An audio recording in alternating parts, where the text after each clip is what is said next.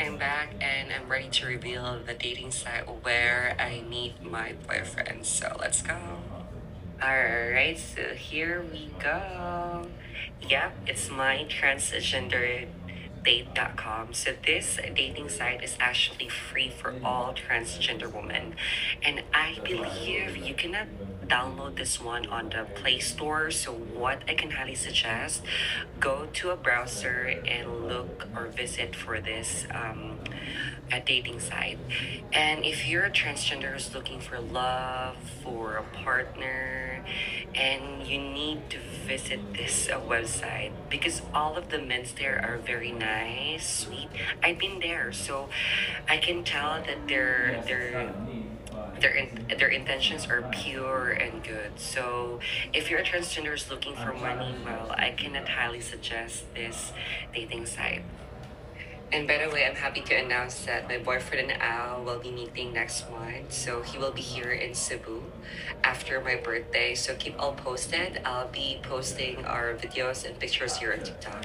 And if you have questions about the dating site, I would love to give you an answer. So free to comment below. And yeah, you do have a good night, everyone. Bye. Hello, Greenie. This is Mackie, the co-founder of My Transgender Date. First and foremost, I would like to say congratulations, and I am so happy that you too meet on our platform, My Transgender Date. I would like also to personally thank you for sharing our platform, My Transgender Date, to our trans sisters. I believe it's such a great help to inform everyone who are searching for a serious relationship through a safe and quality dating platform. I would like also to point out that we are already slowly rolling out our mobile application. It's already available in the Philippines and in France. It's both available in Apple Store and in Google Play Store. I believe you also mentioned that in your comments section. So thank you very much.